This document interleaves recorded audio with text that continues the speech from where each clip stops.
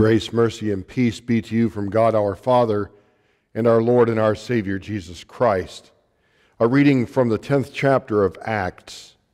Peter opened his mouth and said, "Truly, I understand that God shows no partiality, but in every nation anyone who fears him and does what is right is acceptable to him.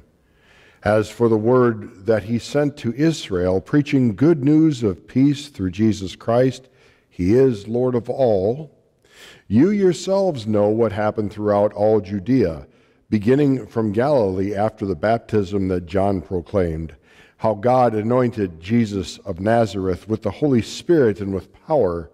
He went about doing good and helping all who were oppressed by the devil, for God was with him. And we are witnesses of all that he did both in the country of the Jews and in Jerusalem. They put him to death by hanging him on a tree, but God raised him on the third day and made him to appear, not to all the people, but to us who had been chosen by God as witnesses, who ate and drank with him after he rose from the dead. And he commanded us to preach to the people and to testify that he is the one appointed by God to be judge of the living and the dead. To him all the prophets bear witness that everyone who believes in him receives forgiveness of sins through his name." Here ends the reading. Dear friends in Christ, Alleluia, Christ is risen. This is more than a nice catchphrase, because the entirety of Christianity, indeed the hope of the entire world, rests on these words: Christ is risen. If Jesus is not risen from the grave, then sin and death is more powerful than he. If Jesus is not risen from the dead, then he is not the Christ of God. If Jesus did not come out of the grave, then he is no different than any other man who has died and been buried and awaits the judgment.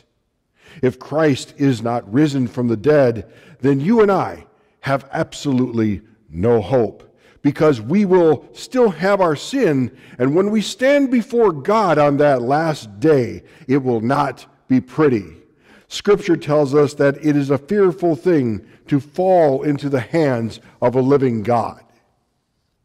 But fear not. Fear not.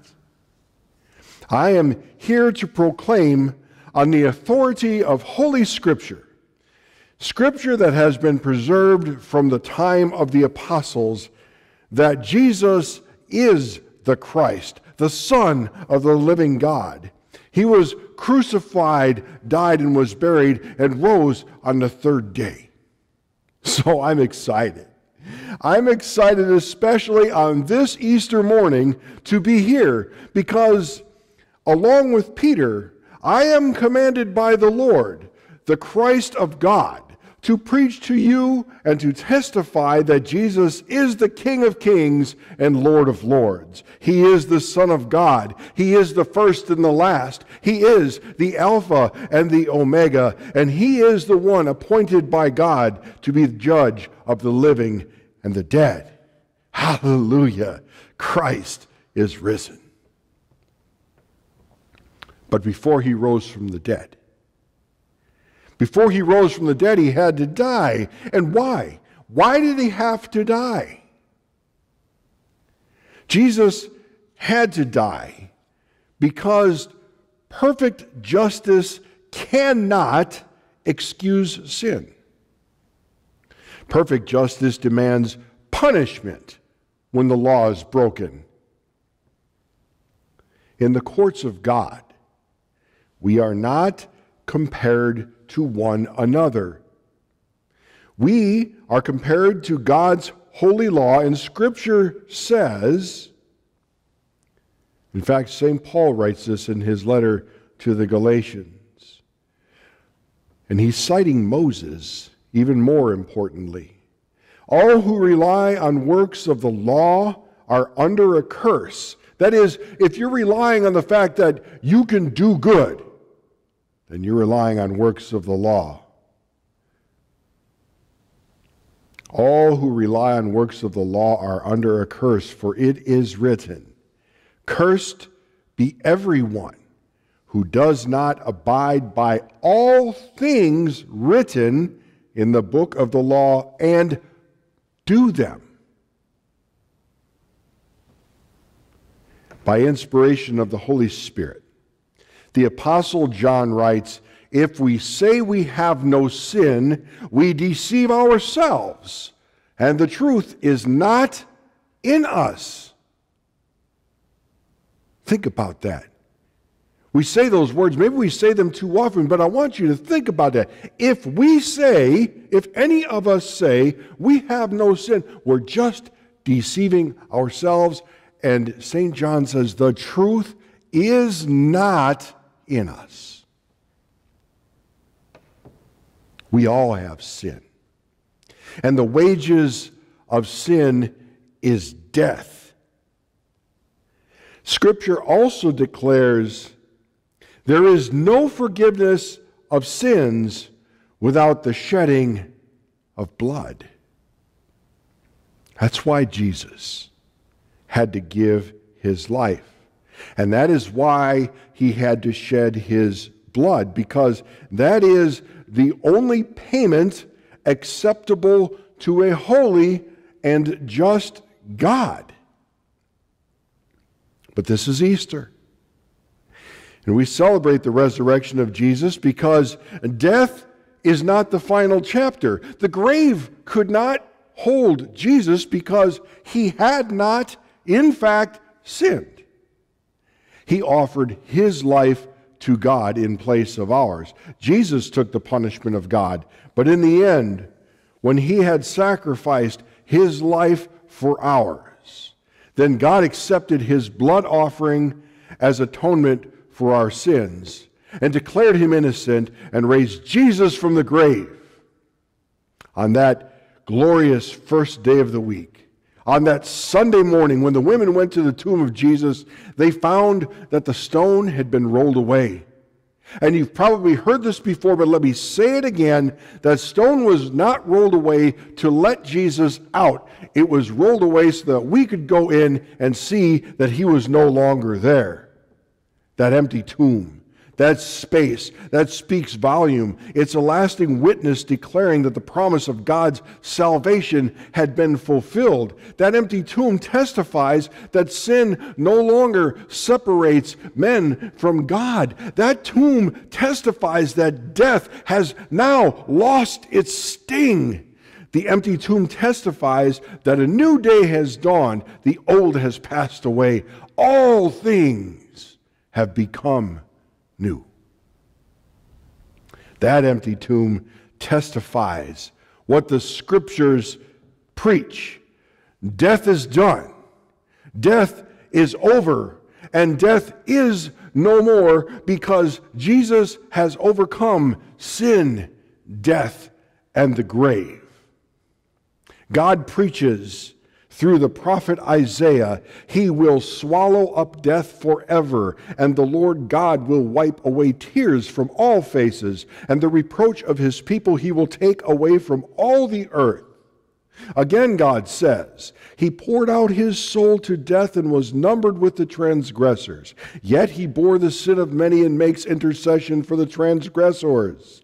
And the Bible records Jesus' words in John's gospel, Truly, truly, I say to you, whoever hears my words and believes him who sent me has eternal life. He does not come into judgment, but has passed from death to life. And again in Mark's gospel, whoever believes and is baptized will be saved. The empty tomb preaches all of this. The question is, do you believe this? Now, belief is not some mere kind of head knowledge, the mental assent to the fact that Jesus lived, as one believes that Abraham Lincoln once lived. No, the belief I'm talking about, this is not natural, for this belief is born of faith that comes from God himself. The Apostle Paul says, "By grace you have been saved by faith, and this is not your own doing. It is the gift of God, not a result of works, so that no one may boast." This faith that trusts in the completed work of Jesus Christ for salvation is not natural to mankind. The natural person does not accept the things of the Spirit of God, for they are folly to him or her, and he or she is not able to understand them because they are spiritually discerned. But you who are hearing my very words today, are being touched by the Holy Spirit. For I have been appointed and commanded by my Lord to preach. You have been encountered by the truth that Jesus is the Christ, the Son of the living God, who was born of the Virgin Mary, suffered under Pontius Pilate, was crucified, died, and was buried. He descended into hell, and the third day he rose again from the dead. That is who you're being encountered by today. All of this Jesus did to save you and me from the bonds of sin. We cannot do these things for ourselves. We are powerless.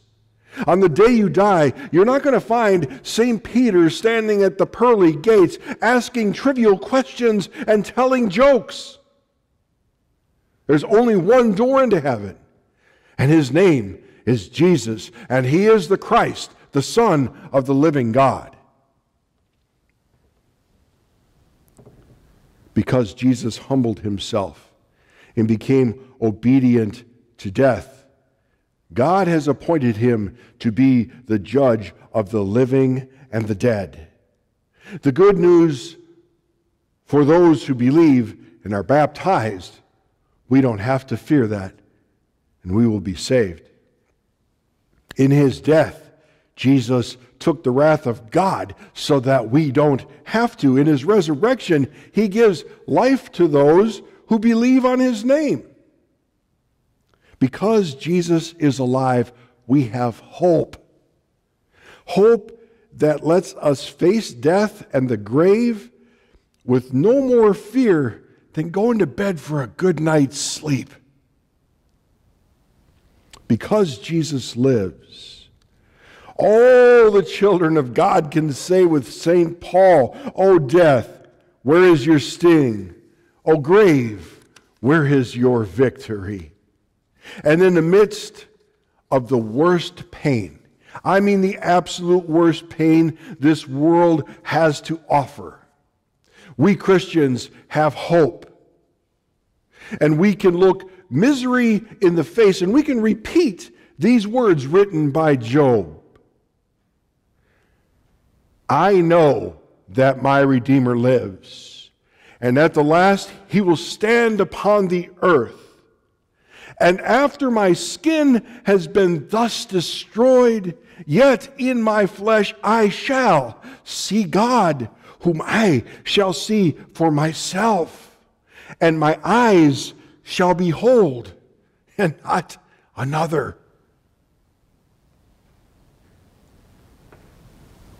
Christ is risen. Hallelujah. Now to him who is able to keep you from stumbling and to present you blameless before the presence of his glory with great joy, to the only God, our Savior, through Jesus Christ our Lord, be glory and majesty and dominion and authority before all time and now and forever. Amen.